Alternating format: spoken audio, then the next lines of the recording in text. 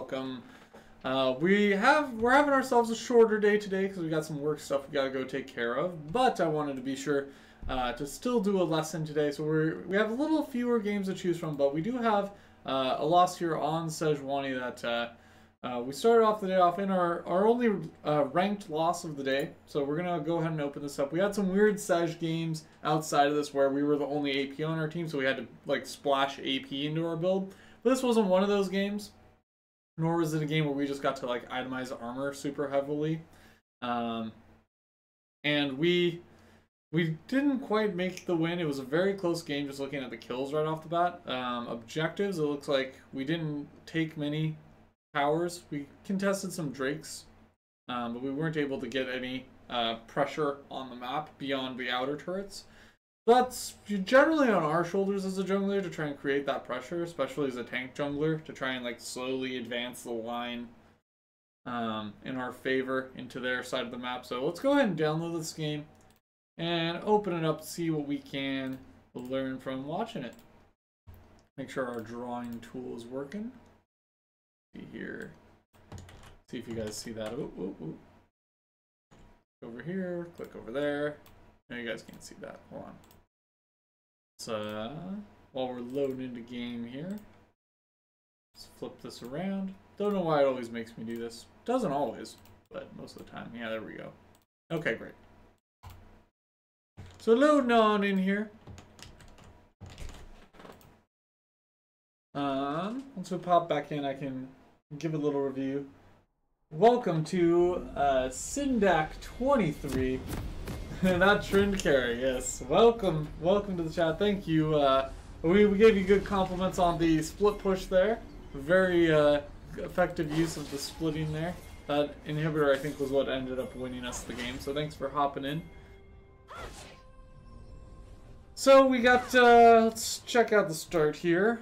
I think this was a more aggressive start for us. See, this is why you really got to do 5-point starts. Defensively, if we're not pulling an aggressive push like this. I only ask top laner to come with me, so if I get caught out and bushwhacked, I can survive. Only way to win gold. Truth. The truth. Split push is super strong.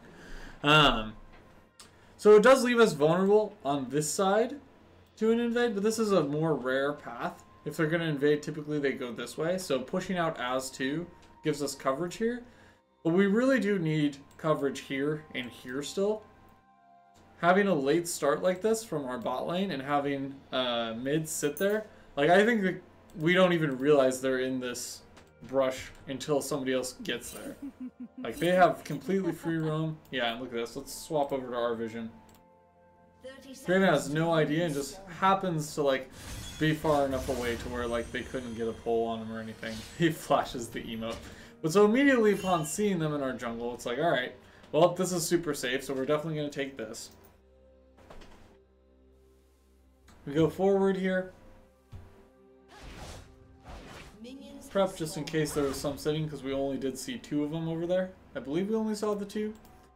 So I drop a ward just to be safe, because who knows if they're going to be around. Once we see that ward, it's like, okay, they definitely aren't taking our blue. So if we can rush this, this will be nice and safe. Don't see anyone, so we're able to actually deny using the smite here, which gives us a little bit easier to clear at red. Wonderful. Seeing that our blue is available the whole time lets us know, okay, great. They aren't invading.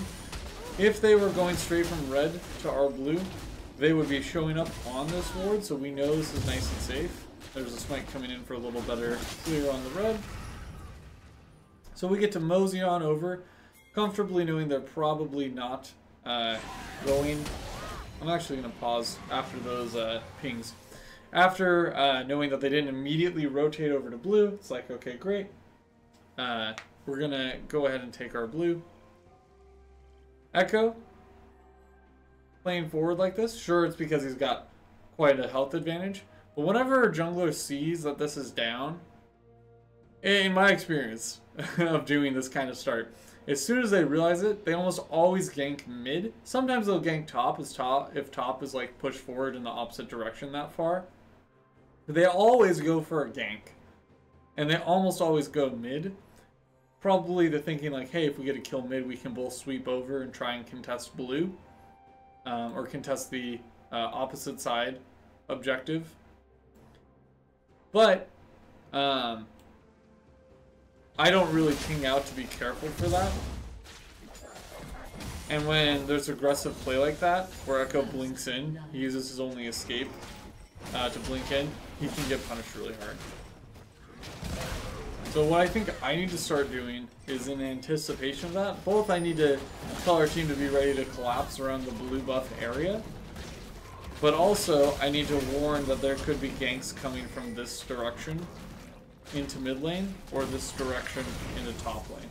So that's really the only three places their jungler could be right now. He's either contesting the blue buff to not get 3 buff, or he's trying to do an early gank into the top or middle lane. So I need to ping. If I know this is safe, I need to immediately ping any fog of war we have in this side of the river. So that's definitely like some tracking jungler stuff that we could do a little bit better. Yeah, we're getting the Twitch chat message. Distraction.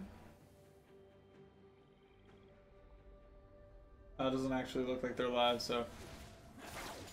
Back to the lesson. Echo going in here. Good yellow card by TF, but since he gets the 1 auto off, it makes this initial chain very easy. Some good poke.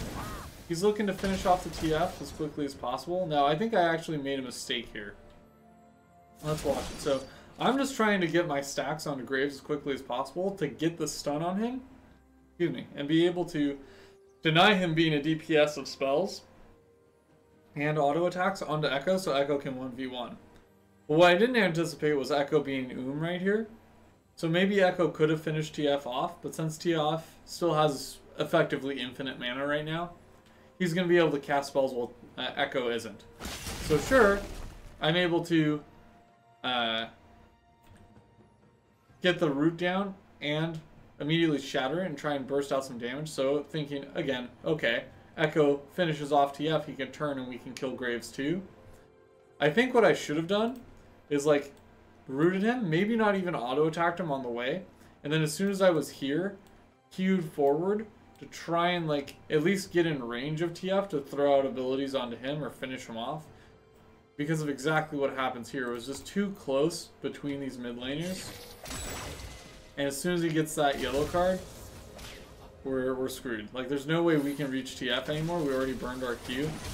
And, like, sure, if I was in range for TF, I could have killed him with that W, but I can't chase blindly into that. Especially when we know that their Thresh was coming. So, I think that was a little bit of a misplay. It was also just really close and kind of hard to tell. Kavari. Oh, that was a grave mistake, Kavari, with the puns. Those are nice kind of puns. I like that. And I got your DMs, by the way. We were actually neglecting the replay lesson for a little bit. Thank you for hopping in and hanging out. So let's go ahead and fast forward here. Could have played that initial fight a little bit better. Could have warned Echo about the rotation from Graves. Could have been pinging out Graves on the map. I'm not sure if I was like tracking him very closely after we saw him here. TF with the ultimate. Does get a kill. I'm slow to get there. But I'm doing a full clear. Honestly, a status like that's just kind of part of my job is the full clear. I catch this wave as best I can. And I think I didn't want to clear that because I could get an item. Probably was grabbing an item break there. Yeah, with like boots. So we go really deep there, and since I'm not on the map, I took too long in base. I'm not able to provide any support. And this is something I do really chronically. I like sit and like analyze the build really hard, and I think like, should I get boots first or should I go for the enchantment first? And then I miss plays like that. Like if I had been here for this, maybe we could have made that happen. I'm not sure we could have necessarily gotten there, but maybe we could have provided follow-up support for people to kite back through. Anything would have been better than sitting in base thinking about our build. So Thresh, I mean that's just, we saw a similar play to that earlier, like Thresh is auto-attacking me in a past episode. Thrush auto-attacking me when I'm just clearing this red ward. There's nothing he's going to be able to do to stop me from this. And then he just sets up all his cooldowns, so he has no way to deal with us turning on him. And then we have enough of a stun chain from my lockdown on my E and the Zillion bombs to where Draven gets a kill. And that's wonderful for us because it's on Draven. Like, he cashes in those stacks right off the bat. Go in to try and get some ward coverage or look for a repeat gank, and Graves is right there, so it's like, ooh, that's unfortunate. Do throw out the ult and break it and then back off so I don't risk dying. And Graves is able to get killed off by Draven. Again, wonderful. Oops, that's the wrong one. Seeing that the TF had vision, I know this is a little risky, but we have so much control in bot lane. And I think I saw TF went mid, or top rather. So I do have to smite that early, just to make sure I don't die. We are able to get that, and it's a fairly safe Drake. If we're gonna play any Drake risky like that, Ocean is the one to do it on, because Ocean just doesn't have DPS.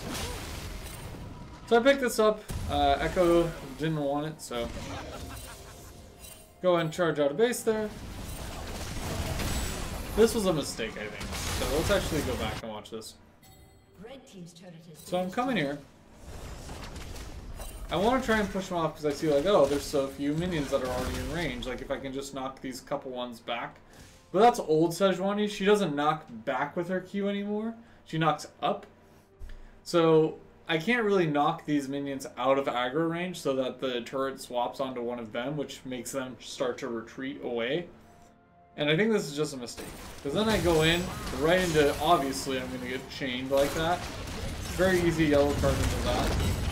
And then the worst part is right here, the fail flash. The red buff slowed me enough to where I actually go down on that. And if I had known that the red buff was slowing me that bad, I could have just walked instead towards Zillion. And like, Zillion's ult range was probably about here, and I was like dying about there. So if I had instead just flashed, even just where I had walked to, I could have flashed within ult range of Zillion and probably survived that. So just a mistake. Echo in the meantime had TP'd pretty deep and wasn't able to instantly make a play. So he just gets focused out because they collapsed on him. Unfortunate for us. But I definitely think that was because it all started when I had tried to contest the middle outer. Probably just shouldn't have done that. Definitely shouldn't have fail flashed if I did. Looking for an aggressive counter jungle here. I think I had seen like somebody bot. Yeah, Graves was bot, so I was like, okay, well I can't be there in time for that. But I can try and get this. I kind of kite away here, just in case TF was coming. I'm able to rotate top. Riven actually doesn't even need me, so great. Try and shove this down and then rotate over to Herald. I use the W to push the minions away. And then kite them to where they're all within AoE of my Cinder Hulk. Or Bomby Cinder at this point. Go over just to finish that off. We charge on over. Drop the control ward so we know we have vision control. Go over to knock it down. Immediately, this is something that I've been a little bit admittedly bad about in the past. Especially lately, I feel like. Turning, right? So we have vision control here. We left a good trail of wards, so we have absolute vision control of this Graves. So as soon as he's in range, I just instantly ult him. Immediately, no hesitation. And then we're able to burst him out. Sure, he flashes, but Echo's able to flash and like blink to him.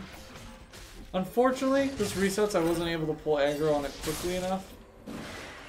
And doing that makes this risky, so we have to back off. But that was a good turn. That was a free jungler kill, which gives me initiative over the map. Fortunately, I'm not really able to use it to get the Rift Herald, which is the only objective, so I'm just clearing the jungle.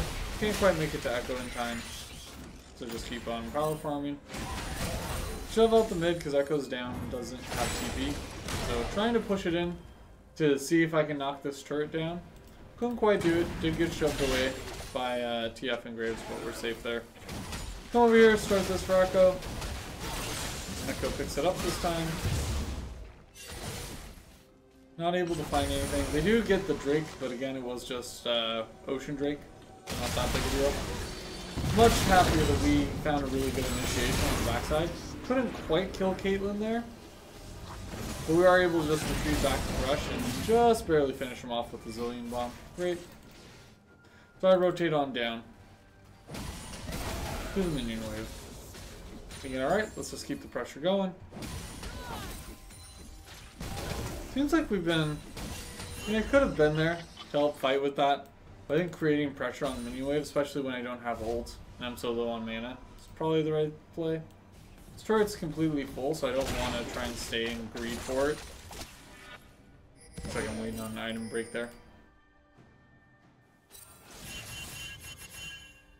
Rotate right away, just because I want to get here as quickly as possible. We're able to push Graves away, which means that we will get the number advantage here.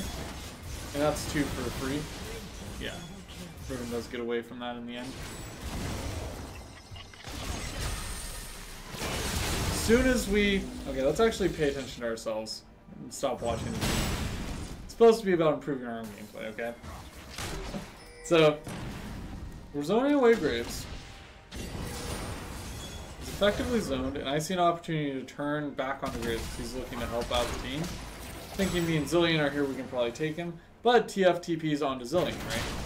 So this is probably, I should have turned... Well, I don't know. This does force Graves back, which gives Zillion a little bit of time.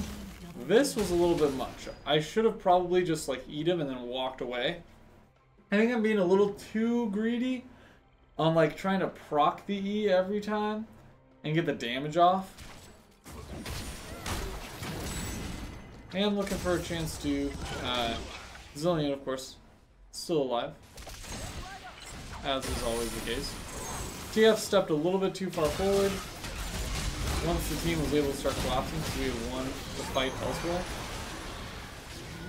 And I pick up the fruit so we can go for this. Now, unfortunately, here's another mistake I made for sure. So seeing that's just us, I start to think, what? Where is Draven? Okay, he's picking up blue. Right here, Draven's now Draven should be rotating here, let's keep it honest. But seeing that Draven's gonna try and push this turret instead, we should just peel off. I should be thinking, no, we can't do this, we can't do this. Instead we're just like spamming assist, and like Echo's even burning ult for this. We just can't make it work. I end up even burning Smite. Like at this point we've realized it's not gonna happen, so we should just be leaving. We stay so long that Echo gets executed and burned ult, I burn Smite, and sure, this is unfortunate, and he doesn't even wind up getting the turret, I don't think, here. No, he does, but he goes down for it, so... Definitely not the right play by Draven, but nonetheless, seeing that that was the play he was absolutely committed to making, I think we could have done that a little bit better.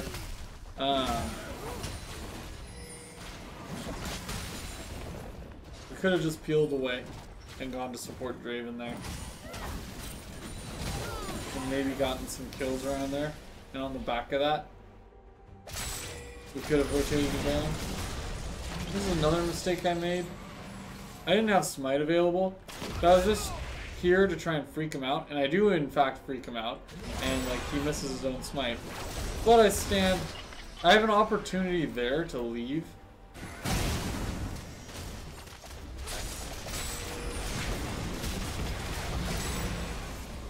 Right here is my opportunity to leave. I start to leave, but I go back for the last auto attack, and I just eat damage. Graves actually flashes for no reason. That was unnecessary. I didn't need to die there. Could have made it out alive.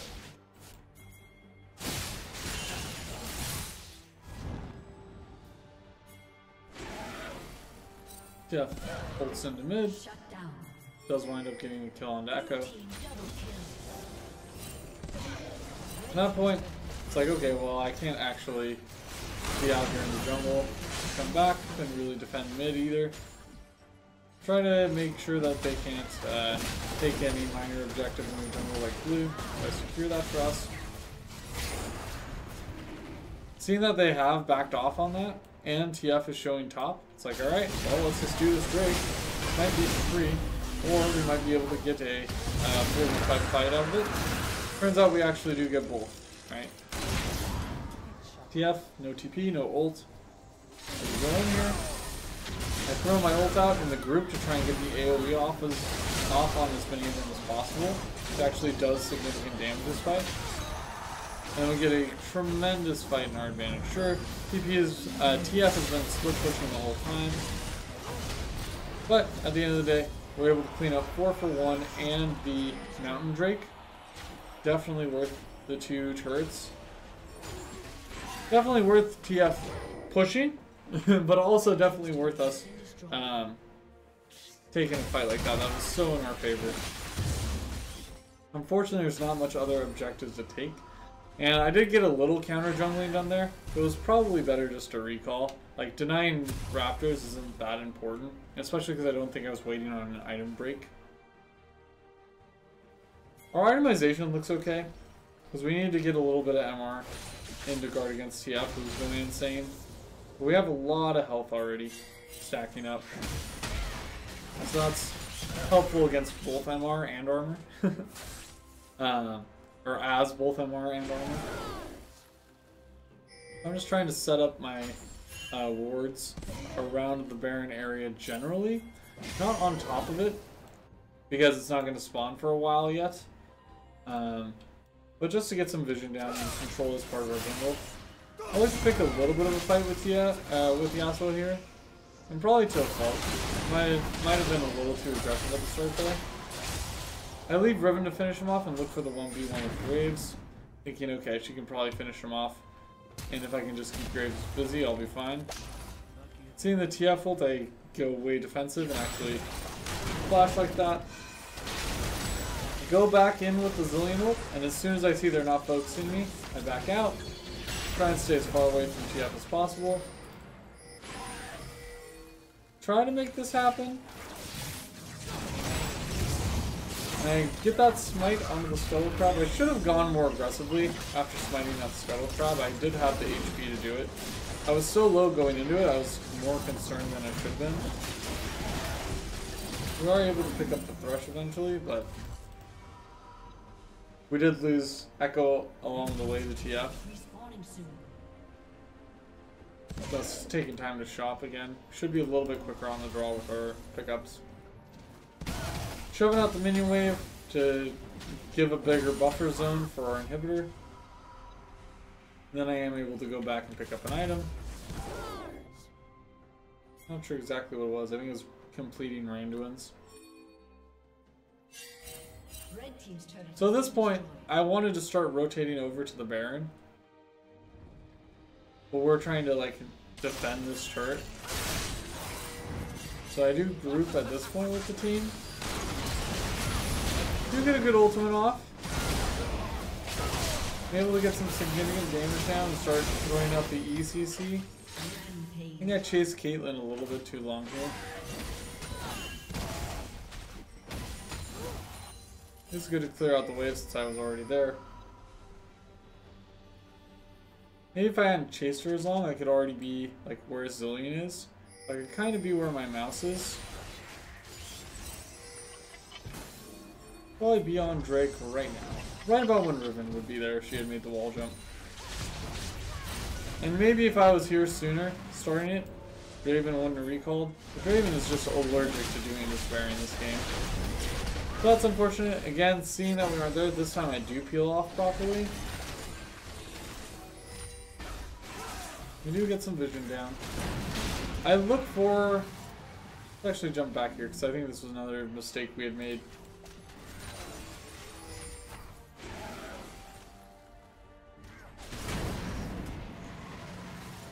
I look to try and get some vision over here, but I have to queue away. So it took a little unnecessary damage there. Especially because I don't think I have any Smite Stone wards left.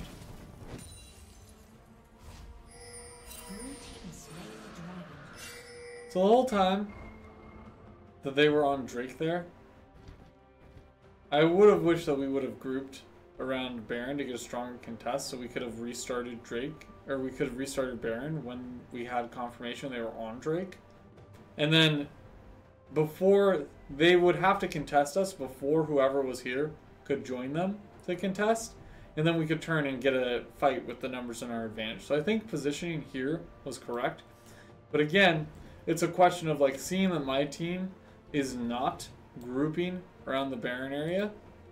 If they're not in this general zone to contest Baron, if they're pushing out in this direction, me being here effectively doesn't do anything. Even if I think this is the wrong call, I think grouping with the team to make the call more effective is probably the right choice. Because instead, we get what wound up happening. We just give up the Infernal Drake, which has been the most important Drake this whole game, arguably with Mountain. And we don't get any additional control around the Baron area. So I'm finally starting to be more aggressive with the pinging. Draven still doesn't go for it, actually gets soloed by TF. So now we have to go into defensive mode here.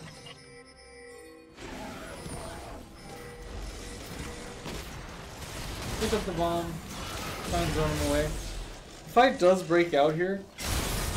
And it's at that point that I take the ult on the Kate. Unfortunately, she is able to get shielded up and flash away. I keep going in to try and give them as much zone as possible to fight. I think I went a little bit too far. And it's actually that they don't even finish off Thrush yet. So we get split up. I'm sure Zill ults me, so I'm able to flash away and survive. But like, we wind up losing 2 for 2 there. And the initiative. Because they're all immediately back on this, and we have to back. Echo's brave enough to come in for a flank, he gets his shield. But we lose the inhibitor there.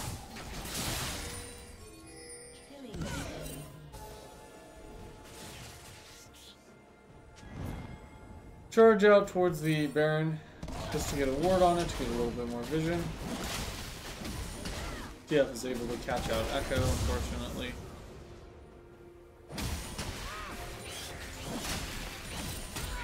And I think this whole time I haven't been calling for proper grouping. I've just sort of been letting us not be grouped and like positioning myself, leading by example, but like not actually trying to lead the team with calls. And I think that's also wrong.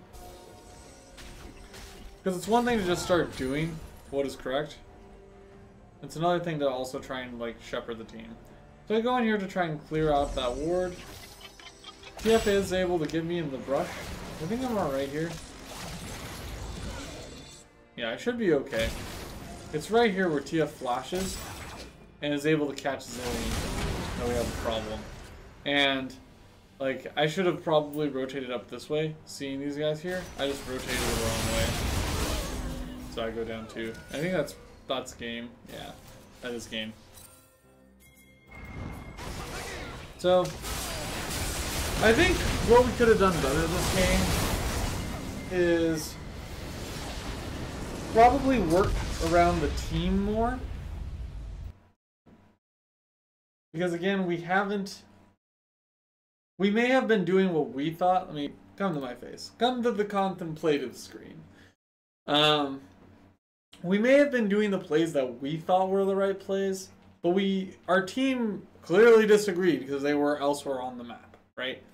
And as much as I may think like, wow, that's just the wrong place to be, they're there, you know? It doesn't matter how wrong it is, like, they could go back to base, and that would be even wronger than anything else. But if they went back to base, I shouldn't be out there without them. And that's on me at the end of the day. Like, I know better, I shouldn't be out there. And you guys saw on the first Baron attempt, like, Echo even died. Like, he ulted and died through an execute. And I, like, early smited.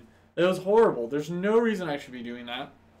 As soon as I know we're not gonna, if it's going to take that much of a length to try and make it happen, we should just peel off and say fuck it. Like, obviously, I thought it was the right call because I was here too. But you know what? Fuck it. We need to just back off and rotate to wherever Draven was in the top lane, or we should have like turtled more, I guess.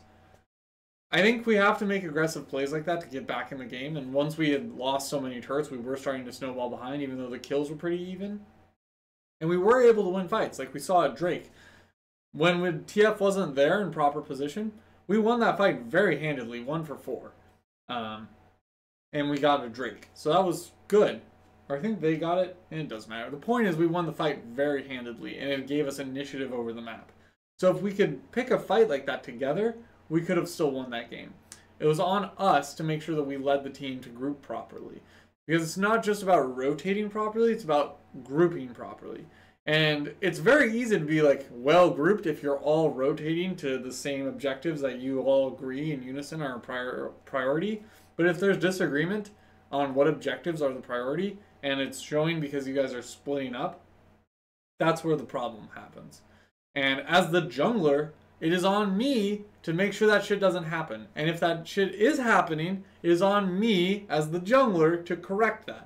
The support can play the same role too, but I think support and jungler are the two main like shot caller people because they get to have more of their attention divided on the map and on objectives than the individual laners do.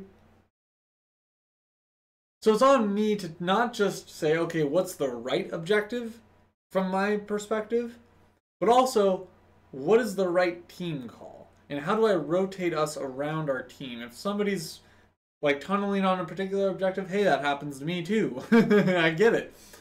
But I need to identify that and then play around it and not just be like, oh man, I'm just going to commit to the right thing.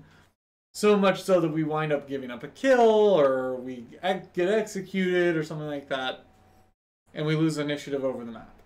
That's the absolute wrong call. Whether or not it was initially the right play, it becomes the wrong play if we don't play around that. So again, as somebody who is making those shot calls, it is on me to take that into account. And shot calling is not just what is the right play, it's what is the right play given the circumstances on the ground. And as the circumstances change, maybe it was right to start the Baron. But as soon as we start that Baron, if somebody peels away and starts doing blue buff and then trying to rotate up to top inner turret, we need to peel off and support them. Because we can't do the Baron alone. You know, and that's on us. That is our call. So, while we made some other plays early on in the game, we could have, you know, not fail flashed. We could have not tried to defend a turret so hard. I think there was also like a misplay at some point with, like we missed an ult or something. Something like that. That feels less significant and more like, oh, well, we were a little off on that. I think playing around the team was the thing that got us. Because we were making divided calls, and that's at the end of the day what allowed us to be picked off.